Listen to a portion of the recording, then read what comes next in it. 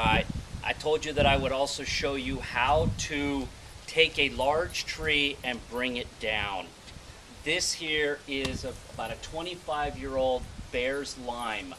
It produces just fantastic limes, and you can see they're all out on this. My problem is now it's getting too tall for me. I can't get up and into there. So how do I bring down a tree? I've made the decision to bring this thing down so I don't just go in and make a big whack on the tree and start over. I think about it, what it is that I need to do and where I want to start at. So if you look at the bottom of my tree down in here, I let a lot of sucker, a lot of growth come out.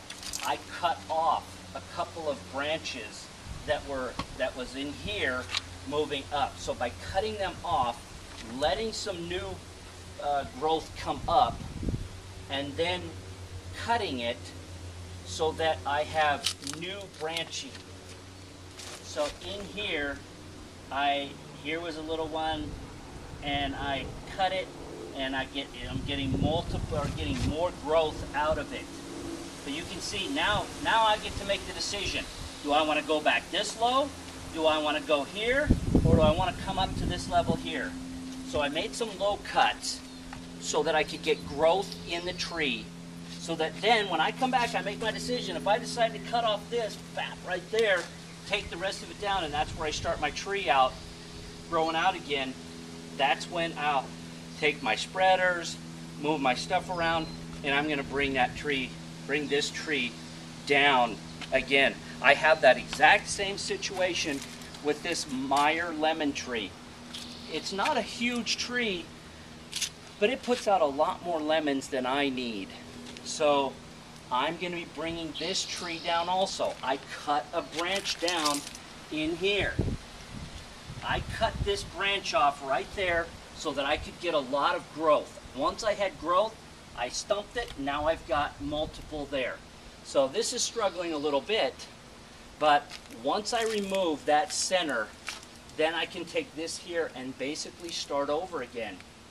So I'm going to be bringing all these trees down a little bit lower. So I'll show you later on, once I make these bigger cuts, and we can see in here, and I'll pick which main branching that I want to keep with. We'll put some spreaders, we'll put some weights on it, and we'll get it going exactly where we want it to be.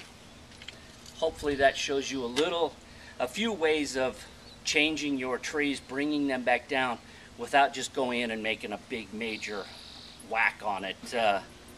I have found that most of the time citrus does come back, but you can't always be 100% sure, and that's why I usually started off by I took that one off and I took another branch over there. So I have two sections, so now when I drop this stuff here off, I've already got a tree ready to go.